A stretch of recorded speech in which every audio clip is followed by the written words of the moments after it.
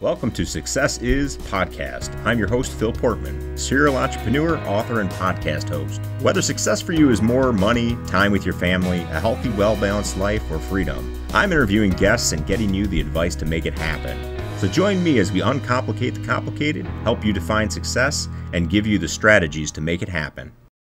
Hi, and thank you for joining us today on the Success Is Podcast. I'm your host, Phil Portman. Joining us today is the founder and CEO of Ball of Fire Coaching and Ball of Fire Inc., author, motivational speaker, and coach, Bernadette Boas. Thank you for joining us today, Bernadette. Thank you for having me. I'm very excited to be here. Awesome. So let's kick it off with, tell us, what does success mean to you? Oh, wow. Success. Success means to me just living my truth. I'll say. And what that really looks like for me is as much as I've never been in the space of like woo-woo, I'll call it woo-woo.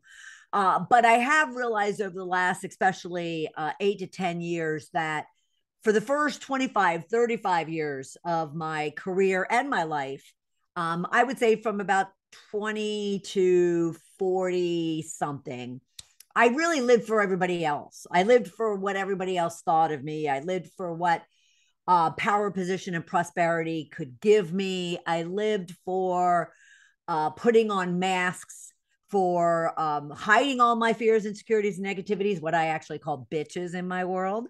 But at the same time, putting on masks that I thought would help me navigate whatever part of my life I was dealing with at any point in time. And yet I learned very, very hard in late 2007 when I was fired by my mentor of 12 years from my long-standing corporate career and a relationship with him for about 12.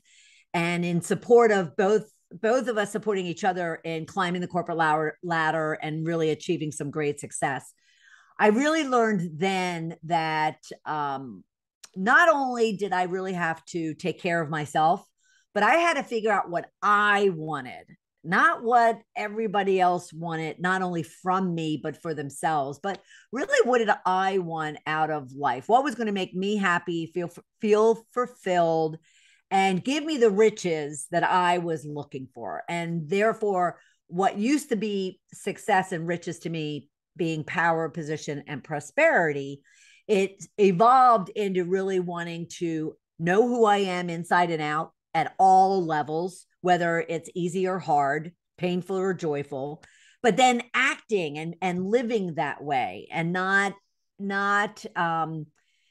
being someone that I'm not because I want to make somebody else happy.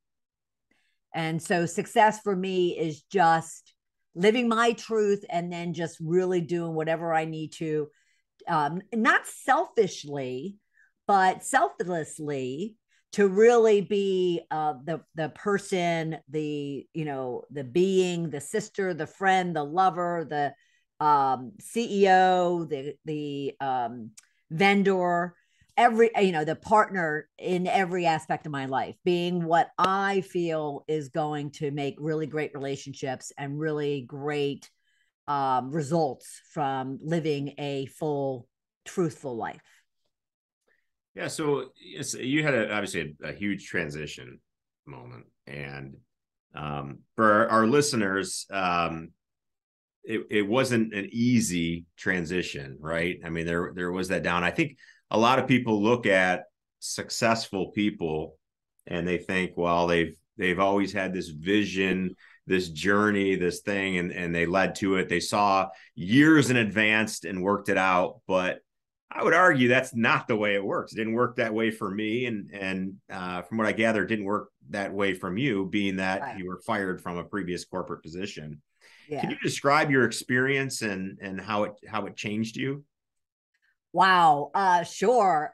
Well, I would first say how it changed me was completely, like, every cell of my being. And they say that every 7 years, your body actually rejuvenates every single cell within your being. And if you look at, who you were and what you looked like and how you felt at 7, 14, 21, 28, you probably could see that, oh yeah, that I kind of completely went through a change. and that's all physical. That's all kind of external, I'll say. My transformation was all internal. So here I was standing in the middle of a parking lot with a pink slip in my hand and a single box of my 28-year career in late 2007. You know that Monday after Thanksgiving weekend, and it's a long weekend and it's a party weekend. I dragged myself into work that morning very early because I was really excited about the work I was doing, the projects I was closing the year out with, but also what was coming in 2008. And yet, about 30 minutes later, I found myself in that parking lot, totally confused, perplexed, angry, just flabbergasted. And yet there was a part of me to this that I at that time didn't understand, but there was a part of me that was also very excited, and I kind of was totally okay with it. But it was such a small part that all that other ugly emotion, kind of took over for a while. But I did walk away from there and I said to myself, a mentor of 12 years just doesn't up and fire and let go of that type of relationship unless there was something more to it that I obviously was completely blind to. So I just decided to go on a kind of a journey. I call it my excavation of my soul. And I just went on a journey to kind of discover, like, who was I and what brought me to that moment in time, kind of wrapped up in all of those emotions.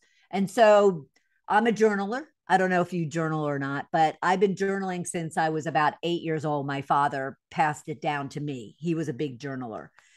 And so I just started scribbling in, the empty journals that covered up my house. I just started scribbling and trying to figure all of this out. And I was going through my days. I did immediately start a coaching and consulting business immediately following, that day. And yet at the same time, I was doing a lot of this inner work.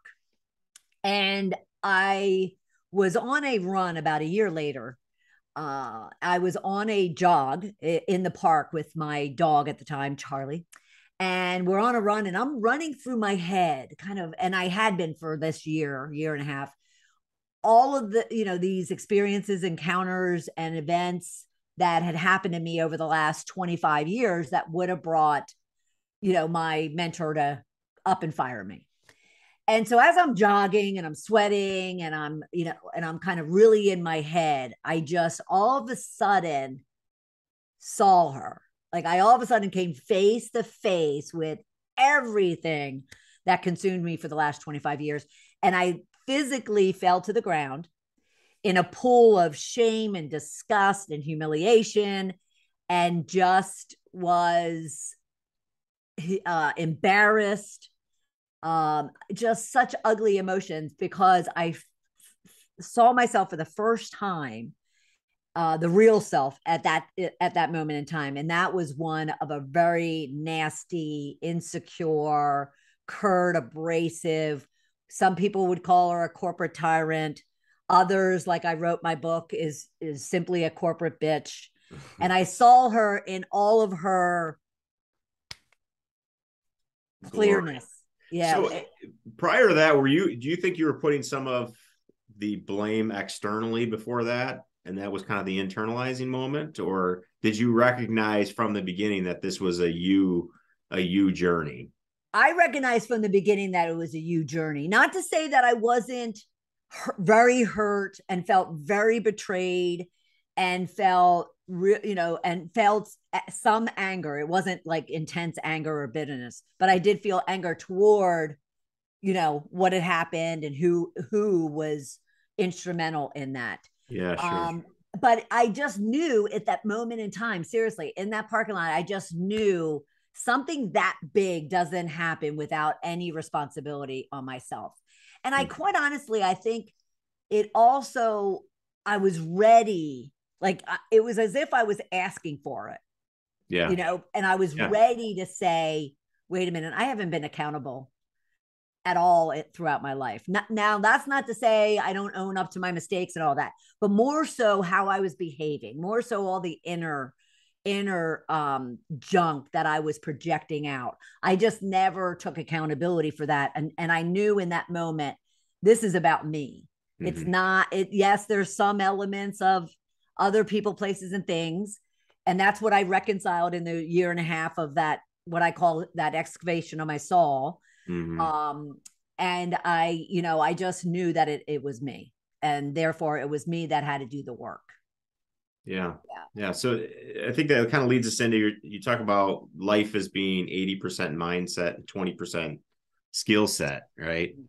And it sounds like part of that is that moment where you realize that it was you, but because it was you, you had the ability to control and change it.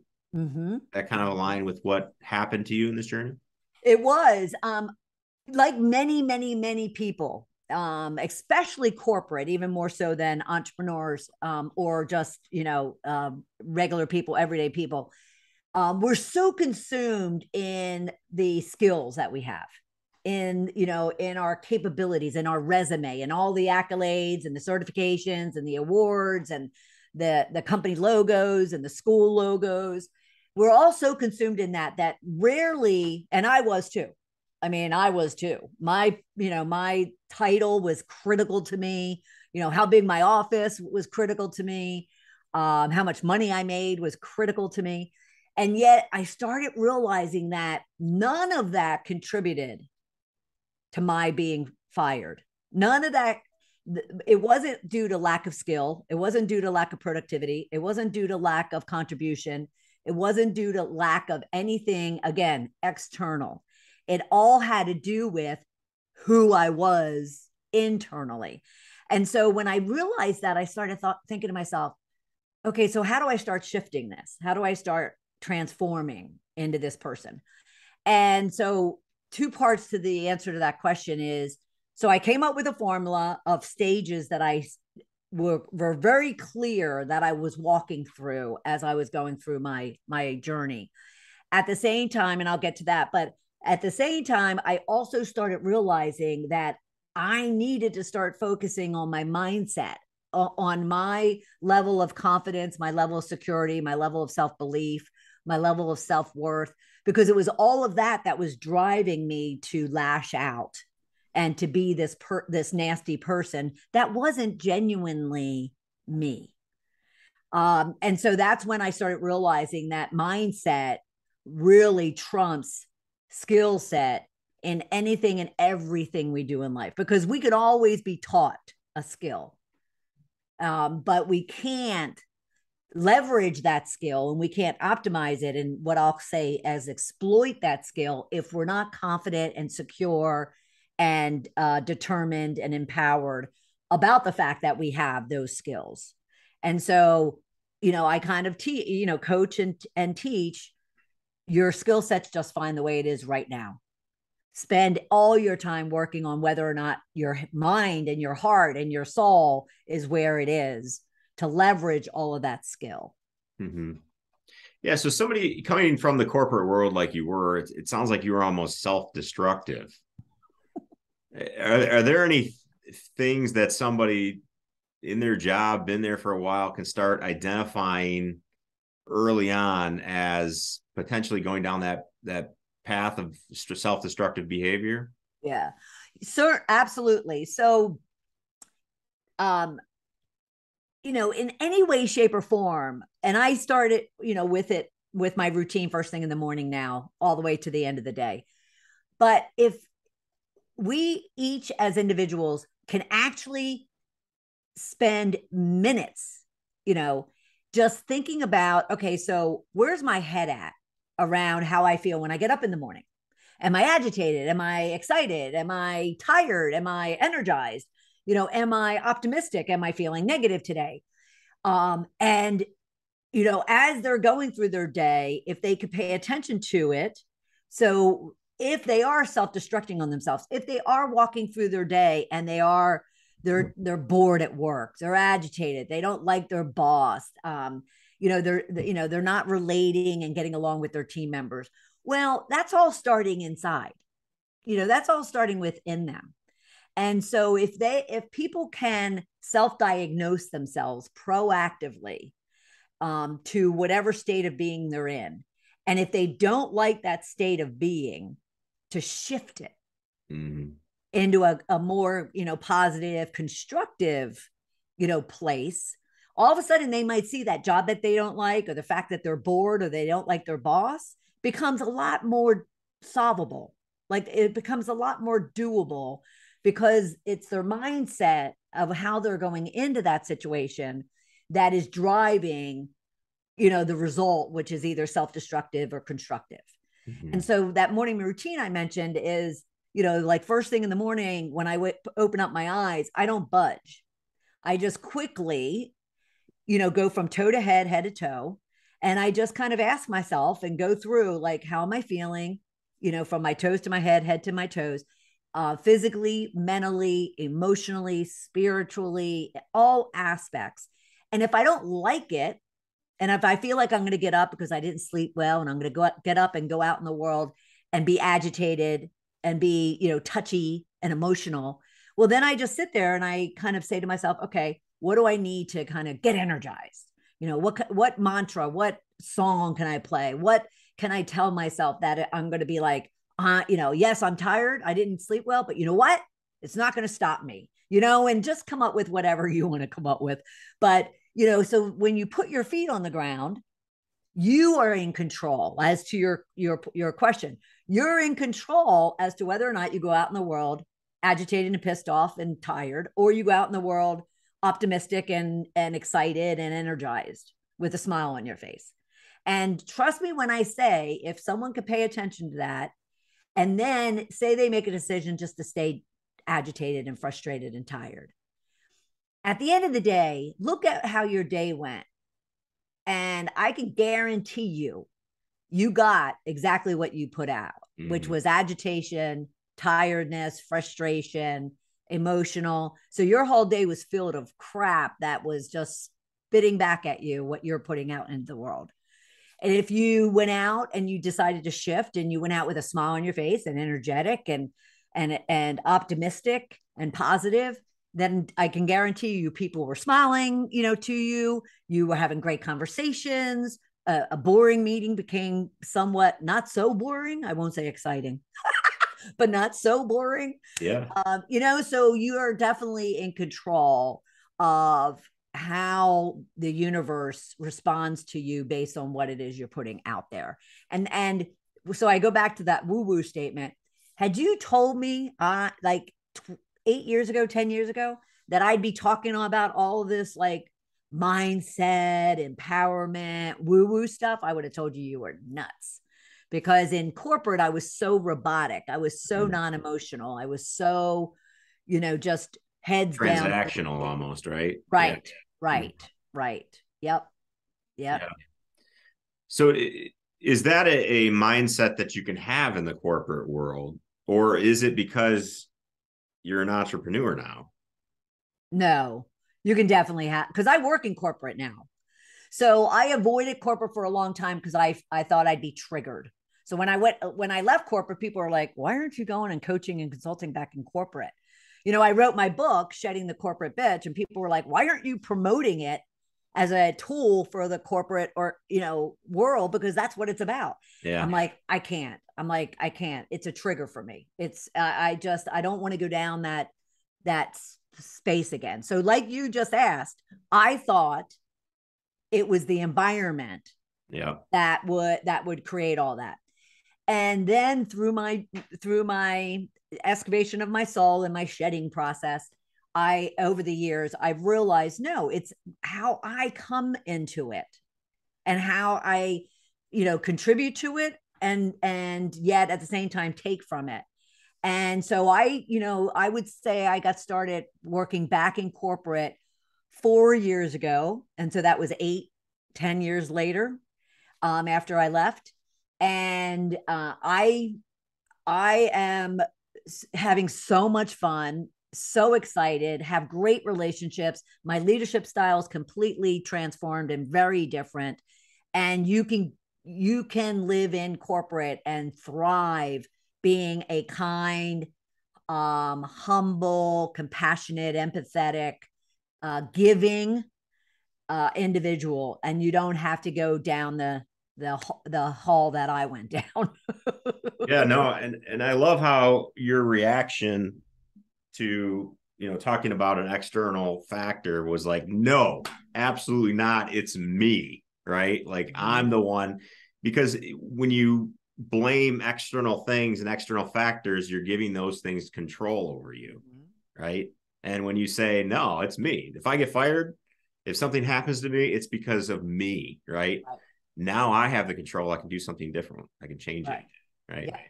Yep. So, ball of fire, what's the story behind that? It was funny because I thought I was going to be in corporate forever. And I had spoken to my mother at like 9 going, oh, I'm going to be the CEO of the world. And so when all that happened, I went out on my own very quickly, and I immediately created the Boas Group, like a coaching and consulting practice. And I was a very polished, formal corporate executive. And here I had, all the resources in corporate. When I was in corporate, I had all those resources. And so here I'm acting as if I still had all of those resources. And I am like making all these beautiful glossy brochures and folders and business cards and my website. I spent like $25,000-$30,000 in the first like 4 months, making sure my presence, because I'm still vain at this point, I'm still vain. And I want to make sure everything looks, so corporate and polished, even though I wasn't working with corporate. And the name, the Boas Group. But I would say, even though my docket was full, it was the recession of 2008, but my docket was full. I had, because again, I was working on my mindset, and I never even in corporate, I never allowed my clients to boo-hoo. I never let them like fall into the trap of whatever was going on around them. So I, during the recession, I acquired a large client list because I wasn't allowing them to focus on the boo-hoo of, the fact that we're in a recession. So, but at the same time, for about a year and a half, 2 years into 2010, I just never felt congruent with the Boas Group and how I was presenting myself. I was still wearing the really pretty dresses and high heels and a lot of makeup and, walking around very, kind of stern. I was still kind of in my mask. And I went and was doing a public speaking event that happened to be hosted by a colleague friend of mine. And so I give her my very polished, formal resume with all the accolades and all the certifications and awards that I had. And I handed it to her so she could introduce me. So she's up on stage. Yeah. She's looking at it, and she kind of, what do you call that? He crumples it up. Crumbles it up. That's the word I was like. Yeah. She crumbles it up and throws it aside and says, I'm not reading that. She's like, all you need to know about this woman is that she's a ball of fire. Wow. Well, every hair on my body, kind of stood up, and I was so excited. And so I did my thing, and I run to my seat, and it was early because this is now like 2010 and maybe late 2009. And so I'm like on GoDaddy on my phone, taking up all the Ball of Fire coaching, Ball of Fire consulting, Ball of Fire media, and I was like, that's me. That's who I am. That's what I stand for. So Ball of Fire. And if anybody, because people will call my business line, and my message is, oh, thank you for calling Ball of Fire coaching, Ball of Fire media, Ball of Fire Inc., everything Ball of Fire.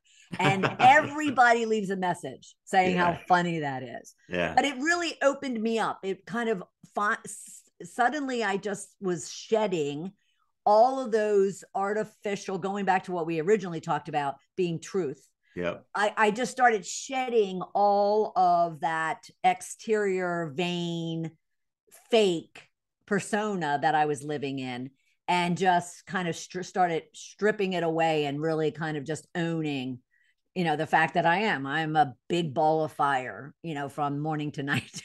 Yeah. And nobody else is like that, and it's you and your identity. And, I had a kind of a similar experience with public speaking. When I was younger, I used to think I needed to be like that rah, get everyone like pumped up type of speaker. And that is so not who I am, Yep. you know? Yep. And so I changed it to just more of having a conversation, Right. with the audience. And that's more how I speak. And I would joke around like, hey, I need a pump man to get the audience going. But the feedback I got was, no, people are captivated by what you're saying. Well, Yeah. that is my identity, right? Right. And Right. it works for me. And now I'm much more comfortable being that person and giving those speeches. I think they're more impactful as a result of it. Absolutely. One of my best public speaking, and actually solidified Ball of Fire and Shedding the Bitch, which is my brand, is a public speaking event I was doing. The speaker in front of me was a fashion consultant. And he was telling everybody, because I'm still dressed in my corporate polished looking thing, high heels, pretty dress, whatever. And he's advising this women filled, ballroom that, that he can pick out very easily how someone's being unauthentic to who they are, because they're very uncomfortable in what they're wearing, and they're just wearing it because they think they need to. Well, all of a sudden I'm looking at myself going, I'm wearing a dress that I don't want to be in, that is uncomfortable, Wow. that might too much cleavage. I have heels on that hurt, blah, blah, blah. So all of a sudden I'm realizing, oh my God, he's talking to me. Directly. So I happen to have a pair of my Shedding the Bitch slippers, fluffy slippers, with me, because I don't want to wear these shoes. They're hurting too much. And so when he gets done, I go and throw the slippers up on the stage at the front of the stage. And in like 3 seconds, I reformulate the whole way I'm going to present myself. And I get up there and I actually credit him. And I said, you know what, if we're going to spend the next 45 minutes shedding our bitches, may I make a confession that I really hate what I'm wearing right now. And so I kicked off my shoes. I grabbed the jacket. I actually put the jacket too up on the stage. I put the jacket over my dress because my cleavage was showing too much. And I was going this all the time because I was worried that, and I didn't want to be doing that during a speech. And I said, and then I put my hair up in a rubber band. And I said, this is the way I'd rather be relating to you and working on you shedding your bitches. Yeah. And the whole room just exploded. And I immediately went out and got some fancier robes. But I so that became kind of my uniform when I'm doing specific topics and speeches. Because I'm just not going to be anything but myself. And that's kind of like in slippers. Yeah, no, that's great. But you're right. I think people can feel that confidence. The audience can tell that confidence. Right. And that is more important. I think that goes back to what you're talking about around the 80% mindset and the 20% skill set. Right. If you're having to be a fake individual that is compromising who you truly are, I would say you're going to limit the success you're going to have in life. Absolutely. That 80% mindset is success. 80%, if you get to a point where you are focusing, yourself every day, 80% on your mindset, and be okay with the 20% skill set focus, that is success right there. Well, thank you so much, Bernadette, for your time today. And tell the audience what you have going on here. Like, what do I have going on? Well, right now, I really am heads down in some big corporate projects. But for the new year, we'll be definitely focusing on some new kind of live interactive engagements to help those corporate professionals really become powerhouse leaders. So right now, I do have out on my website, balloffirecoaching.com, I do have a free ebook that's called The 3 Must-Have Myths of Success, because we've been told things over the years that, you have to do this to be successful, and they are all bogus. And I finally wanted to get that addressed. And so it's a really short, sweet, and then it gives you kind of tips on what you should be doing in order to get recognized and really polish your mindset and your presence out there so you can get recognized and advanced. Well, thank you so much. And thank you for listening to the Success Is podcast. Well, thank you guys for watching today. Be sure to like and subscribe for more future episodes of Success Is podcast. If you have any suggestions, please comment below. Look forward to seeing you next time.